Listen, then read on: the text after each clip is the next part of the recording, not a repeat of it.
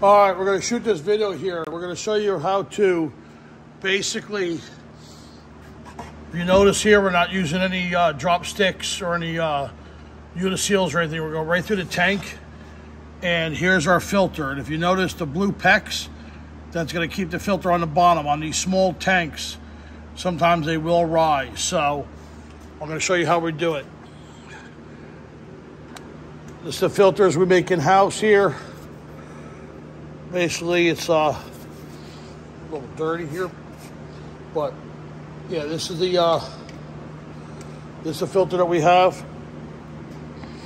It's a 3/8 tubing here. I'm going to show you how we start. First, we're going to go ahead and drop our tube in here. We're going to mark it to the bottom of this lip. Okay. Then we're going to take it out. Here's our mark. We're going to go ahead and take it to the bottom here. And we're going to put a mark basically right here where the tube ends. Okay, so this portion here is going to hit the top of our tank. This is where our pipe ends. Don't use a circular saw or anything because you'll get, fine debris in there. Just go ahead and just cut it with your PEX cutter. And then go ahead and cut a bunch of small pieces.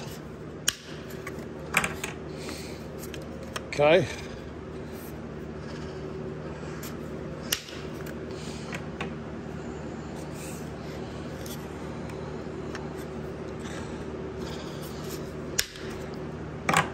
All right. Now what we're going to do is we're going to go ahead and drill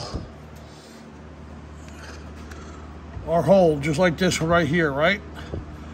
We'll go ahead and drill this in. That's a unibit. It's a half-inch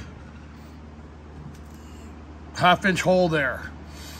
So then we're going to go ahead and take our little torch.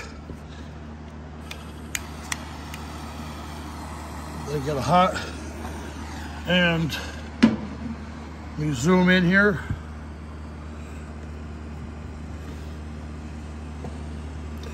We're gonna go ahead and heat this up till we start seeing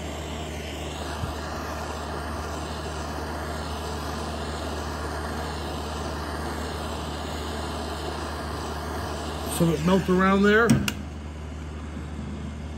And then we're going to go ahead and take our hose,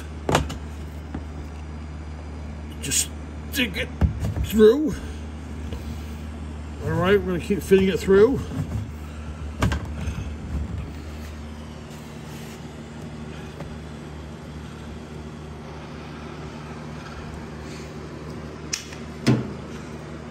All right, now we have it fit through. Zoom out. We go ahead and grab the hose. We're going to feed our PEX pipe in.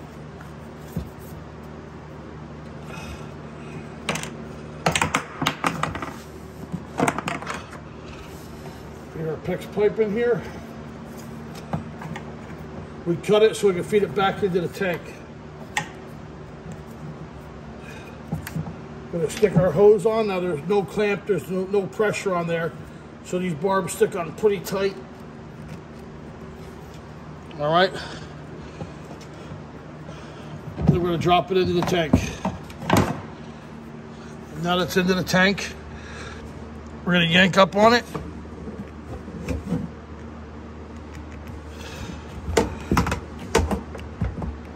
Boom. See how stiff that pipe got?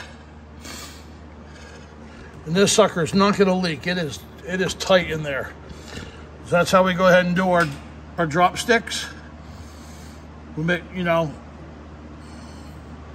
put our filters in there. Instead of using a drop stick, use a flexible tubing so the water can slosh around all day long.